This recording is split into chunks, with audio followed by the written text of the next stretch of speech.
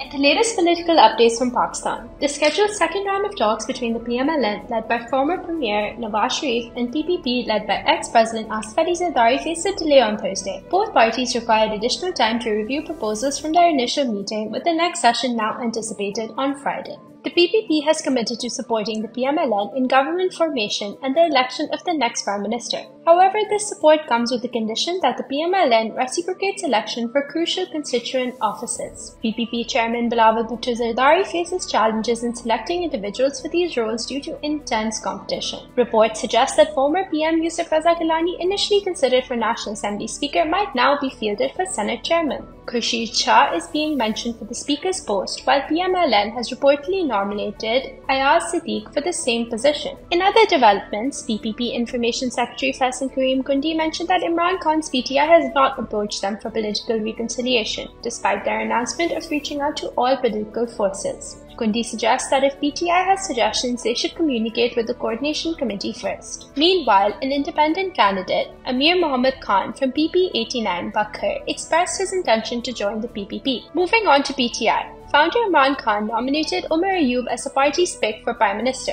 He instructed party leaders to unite with other concerned parties against alleged election rigging on Feb 8th. Following this, a PTI delegation met with JUI-F Chief Maulana Fazlur Rahman, agreeing on the election rigging, but yet to decide on their next steps. Barrister Saif announced a nationwide protest drive starting from Feb 17th against the election results, deeming them unacceptable to the nation and political parties. Mr. Qaiser mentioned his brother Iqbal for KP Speaker spot, while Mia Aslam Iqbal is nominated from Punjab CM. PTI will hold intra-party elections after key contests. In a surprising move, PTI nominated Salar Khan Kakar for Balochistan Chief Minister, despite not contesting in the Balochistan Assembly elections. This decision raised eyebrows as Mr. Kakar was enlisted among PTI's candidate for provincial seats. Meanwhile, PML-Q President Chaudhry Shujaat Hussain visited Adiala Jail to inquire about his cousin, PTI President Chaudhry Pervaiz Elahi.